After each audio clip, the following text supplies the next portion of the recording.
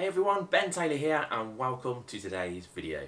So it's tutorial time here, as it always is on Tuesdays, and I have a great little technique that I'm excited to share with you because it's quick, it's simple, and most importantly it's going to make your photos look even better. So without further ado, let's jump into today's tutorial and get started.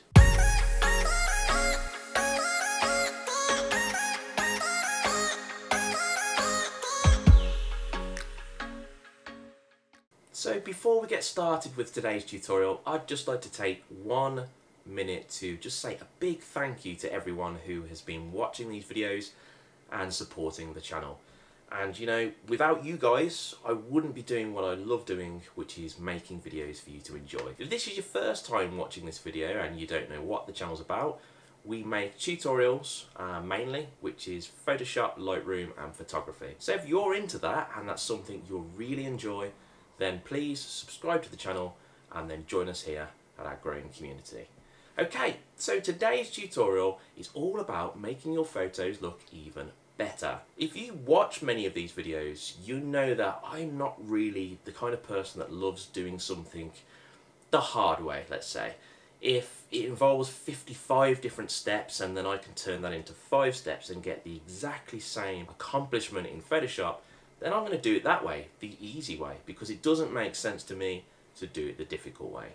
Now, today's tutorial is no exception, because today you're going to learn how to make your photos look better in just 2 steps. They're going to look more vibrant and more contrasty, and this is really going to make them pop out the image. So without further ado, let's jump into today's tutorial now and then really get started. Okay, so in today's tutorial we're actually going to be working with 3 different images. We've got this first one here in front of us right now, which is this beautiful picture. It's a portrait image of this woman here. We're also going to be working with this image here and finally this image here. Now, why am I working with 3 images? Well, it's really for me to show you that you can use this in a variety of ways. So this technique won't just work on a portrait image like this, it's actually going to work on all different kinds of images. So if you're a photographer and you don't shoot portrait but you shoot landscape or street photography or sports or whatever it is, you can use this technique to really get some great results with it. So how do we do this technique? Well, it's really simple. I mean, the technique really in its essence involves adding more vibrance and contrast into the image, but this is done in a slightly different way. So how is it done in a different way? Well, the first step is to, like anything that I do in Photoshop, is to create another layer, a duplicate layer. Now if you don't know how to do that, it's super easy. You've just got to press Ctrl J on your keyboard. If you're using a Mac, it's going to be Command J. Alternatively, you can always come down here and this is the create a new layer button. That simple. Now the first step in this process, in this very short process, is to come up to filter and we're going to choose something called Gaussian blur. Now if we were to choose Gaussian blur straight away and add this onto our layer here, we would have problems, and you're probably asking yourself, well, why? I've done that many times. The mistake a lot of people make is to add a Gaussian blur to a layer but not to create a smart object. So I'm quickly going to show you what this would do. So if I go onto filter, I hit Gaussian blur, I've now added this blur onto this image. That's all great, but what happens if I want to change the strength of the blur because it's too strong or it's not strong enough? I don't have any options on my layer here to do that. So what would be a better way of doing this so we have complete control over the blur? Let's take a step back.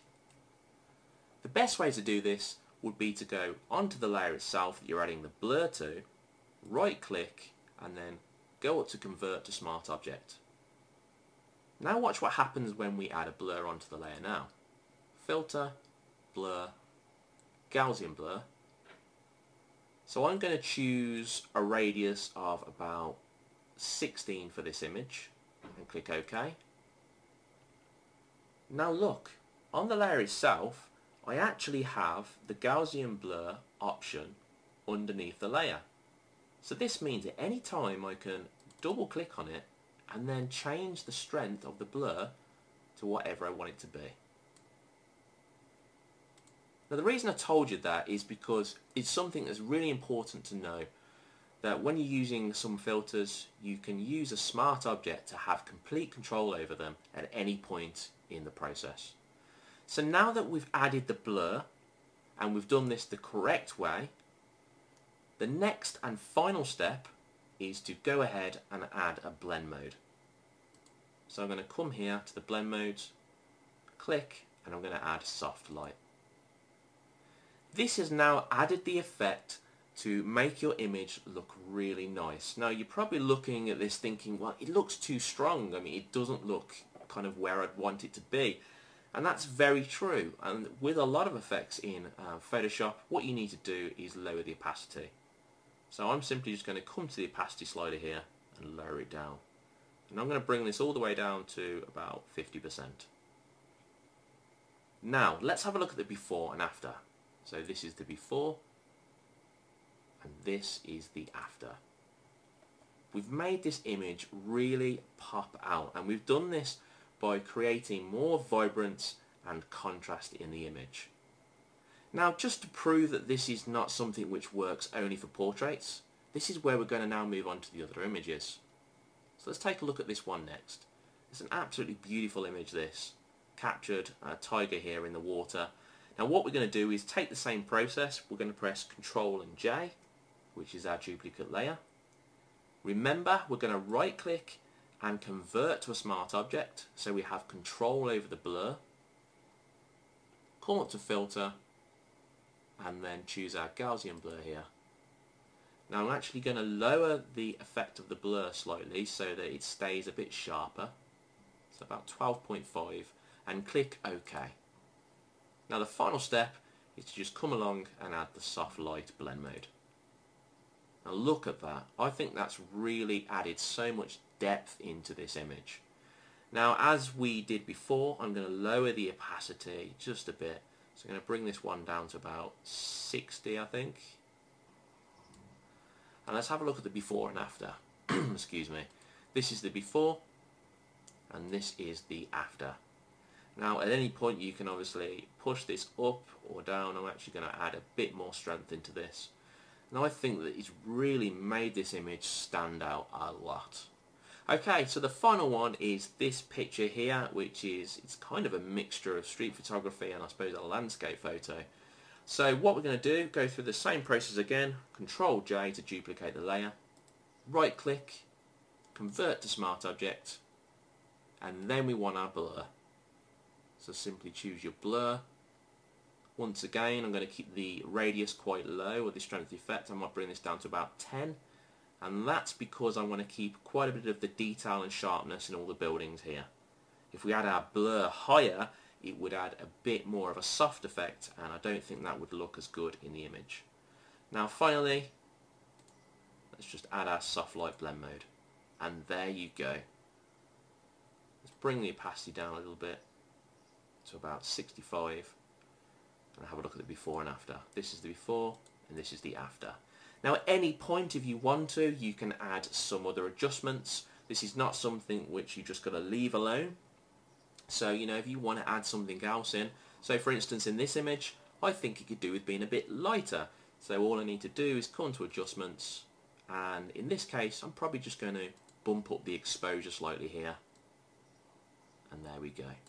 Just a little bit brighter. So it's a super little easy technique which you can apply to any of your photos, and it will make them more punchy, give them more contrast and vibrance. And you know, you can do this if it's a portrait image, if it's street photography, landscape, whatever kind of photography, this can add something to your images to make them look even better. I really hope you've enjoyed today's tutorial. I hope you found it really helpful. And you know, if you've got any cool little tricks or tips that you know and you'd like to share, then don't be shy. Just put them down in the comments area below, and then everyone on the channel and this community can also learn from what you have to share as well. because after all, it's all about us growing together and, you know, enjoying what we're passionate about, which is photography, Photoshop and Lightroom. I hope whatever you do today, guys, you have an amazing day, and I hope to see you all again really soon.